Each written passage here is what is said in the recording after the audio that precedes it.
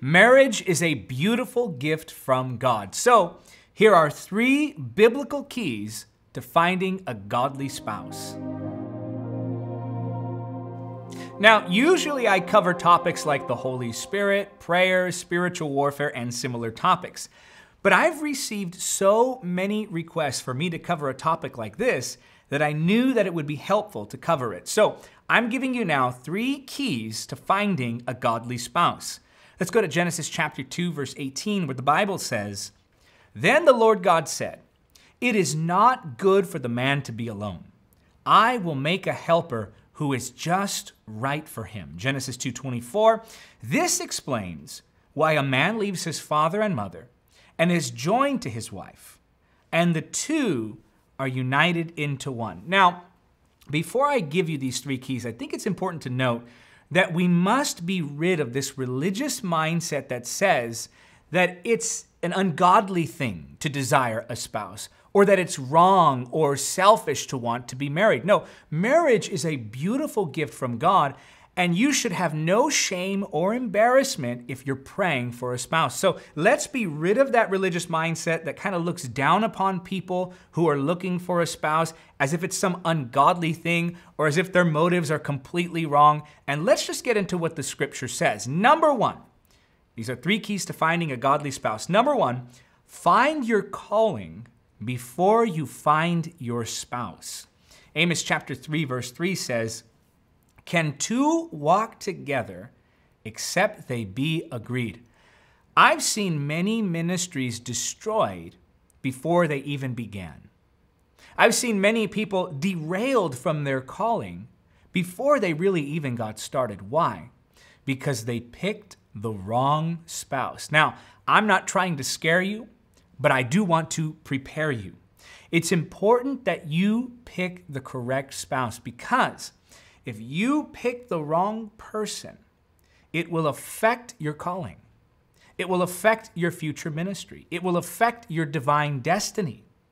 Many times I've seen people destroyed, or I've seen their ministry greatly limited because they married someone who wasn't in agreement with what they wanted to do for God. They weren't willing to make sacrifices. They weren't willing to go all in. They weren't willing to support because they weren't in alignment in this area.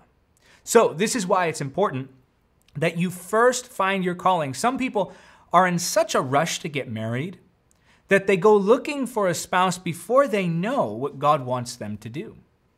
It's important that you discover the call of God for your life, or at least the general direction that God wants you to go. Because once you've become established in your calling, then you can begin to look for a spouse that's going to complement that calling instead of contradict it. You see, if you marry someone who doesn't complement your calling, then you're forced to make difficult choices. If you marry someone who doesn't complement your calling and they contradict it, then you have to choose between a flourishing marriage or a flourishing ministry, but you can't have both. And they'll constantly fight you on your calling. They'll constantly complain. They'll constantly contradict what God is telling you to do, all because you didn't find the call before you found the spouse. It's important. Number 1, find your calling before you find your spouse. Number 2, use wisdom and prayer. Now, this may seem like it goes without saying, but I think it's important that we reaffirm this truth. Proverbs chapter 3, verses 5 through 6 says this: "Trust in the Lord with all your heart. Do not depend on your own understanding. Seek his will in all you do, and he will show you which path to take." Sometimes we neglect involving the Holy Spirit because we're so rushed. Sometimes we're in such a hurry that we fail to consult with the Holy Spirit. We fail to ask the advice of the Holy Spirit. And in ignoring the Holy Spirit's input, we rush ahead into danger. This is why it's important that we commit to wisdom and prayer. You see, wisdom can be found in Scripture. Now, I know that you're not going to find in chapter and verse who you should marry. It's not like you're going to be reading the Bible one day and then you're going to see the Scripture that says you should marry so-and-so, because that specific answer isn't necessarily in the Bible. I'll tell you what is in the Bible. What is in the Bible are descriptions of godly spouses. What is in the Bible are descriptions of godly character, descriptions of Christ-like nature, descriptions of the fruits of the Holy Spirit. And these descriptions, these truths, become the principles and foundations upon which we build relationships and our understanding. And so as we look through the Scripture, we gain wisdom. What is God's nature? What is true spirituality? What is spiritual maturity? And as we apply those Scriptures to our everyday lives, we begin to see things more clearly. So you may not find the name of the one that you're going to marry in the Bible, but what you will find are guiding principles that give us wisdom for seeking out a spouse. And then apply to that wisdom prayer. Involve the Holy Spirit. Ask Him to direct you. We must be honest about what the Holy Spirit is speaking to us, because I think sometimes that we pretend we know what the Holy Spirit is saying, or we hope that He's saying something, and in doing so, we actually derail our divine destiny. Sometimes, if we want something badly enough, we have the tendency to convince ourselves that God is blessing it when He's actually warning us against it. You see, when you apply wisdom, you begin to ask questions. You begin to wonder certain things about the person that you're pursuing. Things like, do they know how to choose happiness? What do we mean by that? Well, that's a very important one. For example, if you find yourself in a less than ideal situation, how does that person react? How do they react to tragedy?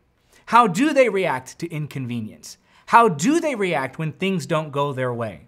Do they become dramatic? Do they cause chaos? Do they attack you? Or do they adjust? Do they know how to choose happiness?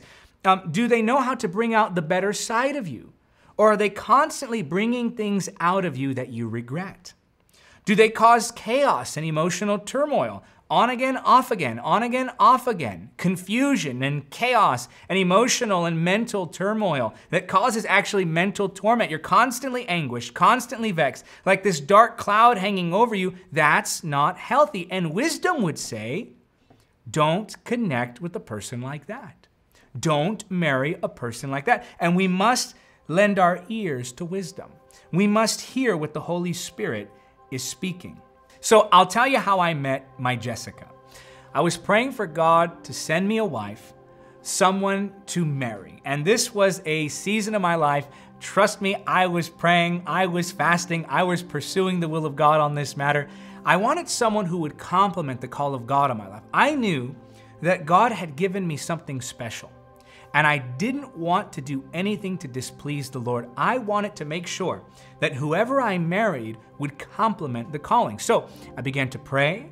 I began to look through the Scripture for someone who matched the qualities as described in the Bible. And in Jessica, I found what the Scripture described as a good wife. In Jessica, I found what the Scripture describes as a godly person, someone who loves Jesus. So I'll tell you how it happened. One day I was invited to attend a birthday dinner for a friend of mine. And I went to pick up a friend who I was gonna take to that birthday dinner. His name was Georgie. And Georgie gets in my car, and I'll never forget this. As soon as he gets in my passenger seat, I said this. I said, Georgie, today I'm going to meet the one I'm going to marry. And then I'll say, on January 1st, 2012, I met the one who would become my wife. And he looked at me and I said, I don't know why I'm saying that. It could be the Lord, but that's what I believe. And so we drive over to the birthday dinner. And I'm talking with my friends. I knew everyone at the table. And sure enough, in walks Jessica. And I took notice of her right away because I overheard a conversation that she was having. She was talking about the Scripture. And the way she talked about the Scripture was with such passion, such love, such zeal, that I was attracted to that. So I'm listening to her talk. I see her. I see that she's a beautiful woman. I said, I got to get to know this girl. So I text my friend who was sitting next to her. I said, hey, can you switch seats with me? Because I want to sit by that woman and I want to get to know her. So we switched seats. I began talking to her. And I'm telling you, as I began to talk with Jessica, it was like, you know, they say sparks fly. I really did sense that. There was like this burst of euphoria within my soul. And I knew this is my wife. Now, how did that come about?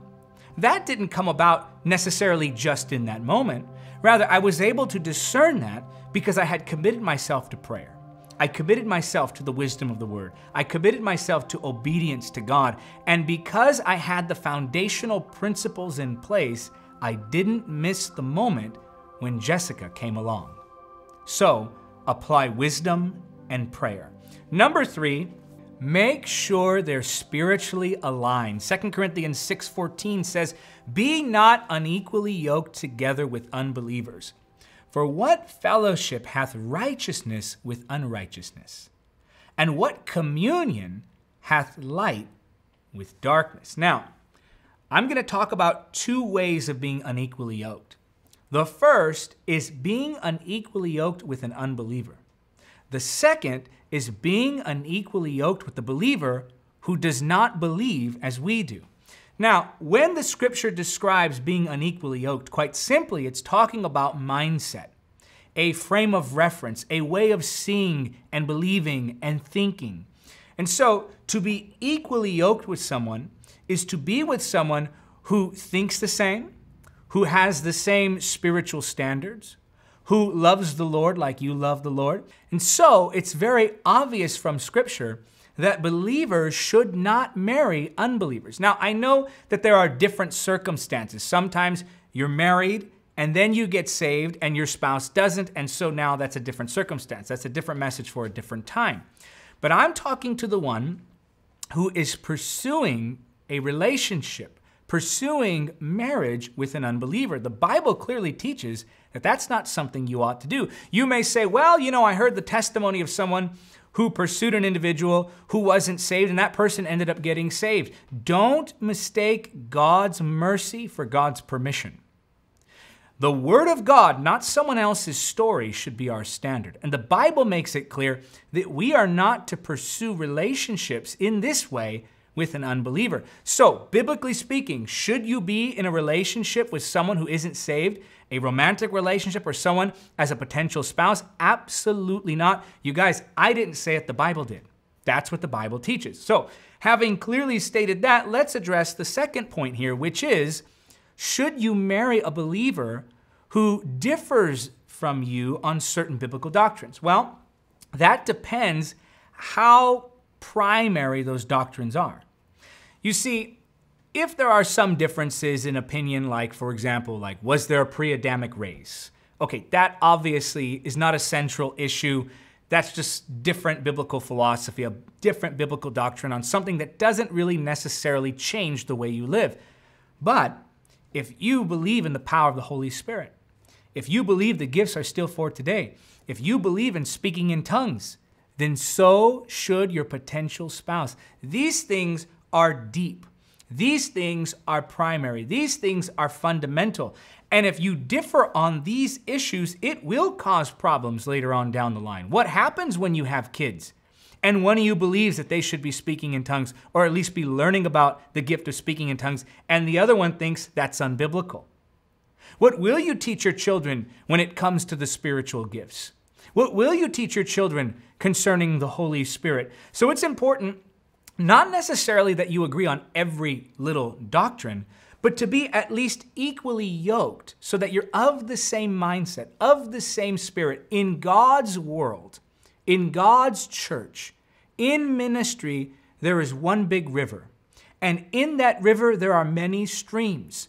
Marry someone in your stream. Marry someone who is equally yoked with you, lest you run into some major problems later on down the line. Let's recap. Number 1, find your calling before you find your spouse. Number 2, use wisdom and prayer. And number 3, make sure they're spiritually aligned. Father, I pray that you would give us wisdom and understanding.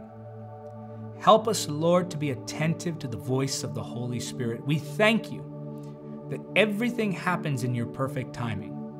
But Lord, help us to recognize opportunities when you bring them our way. And Lord, I pray that we would apply your word and that we would apply wisdom. We thank you for the beautiful gift of marriage. And I pray, Father, that you would help that one believing now to find a godly spouse. In the mighty name of Jesus we pray. want you to say it because you believe it. Say amen. Well, if you believe in what we're doing as a ministry and you want to help us see more people saved, healed, delivered, and empowered through our live streams, our content, and the events that we host around the world, then please consider becoming a monthly financial supporter today. Just go to davidhernandezministries.com/partner for more information. And also, if you enjoyed this teaching, please leave a like, and I encourage you to subscribe to Encounter TV and click that notification bell when you do. And if you enjoyed this message and you want more information on how to hear the Holy Spirit, how to hear His guidance, then be sure to check out 3 keys to hearing the voice of the Holy Spirit.